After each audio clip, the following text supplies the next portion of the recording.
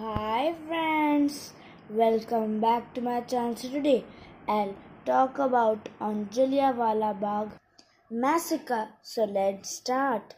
Jallianwala Bagh Massacre took place on 13 April 1919 at Jallianwala Bagh in Amritsar.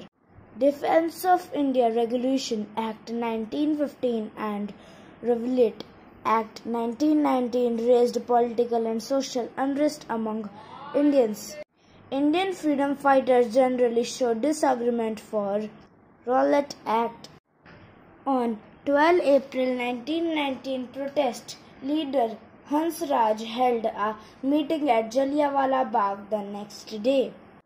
On 13 April, the British government forced a curfew and then martial law in Jallianwala Bagh. The martial supported the communication and also prohibited public gathering. By the evening of 13 April, nearly 25,000 people have gathered at Jallianwala Bagh. Colonel Reginald Dyer did not try to peacefully disperse the crowd despite being aware of the gathering. Troops, on the order of Colonel Dyer, rescued all the exits and started firing on the escaping protesters. Official estimates put the number of dead to 379, while in actuality there were nearly 2,000.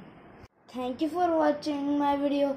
If you like my video, so press the like button and subscribe my channel. Thank you.